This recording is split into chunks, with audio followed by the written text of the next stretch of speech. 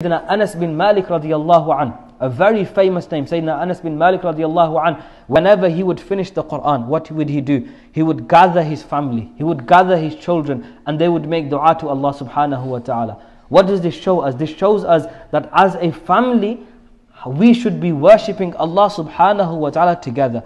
Let me ask you now, and I ask myself the same question, how many of us worship together as a family? When was the last time you prayed as a family? When was the last time you listened to a lecture on YouTube or anything as a family? When was the last time you attended an event as a family? When was the last time you prayed salah in congregation as a family? When was the last time you gathered your children and you said, let's all sit, it's Thursday night, let's make dua for our deceased parents, let's make dua for our deceased family members, let's all gather today and do dhikr, let's gather and send salawat upon the Messenger sallallahu alaihi wasallam. When was the last time you did this?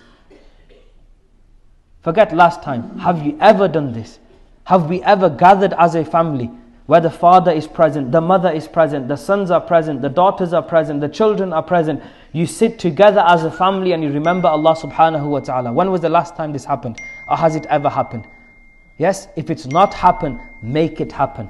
If you nurture your children around Islam, they will grow up to be Muslims. If you do not nurture them around Islam, they will most likely leave the faith.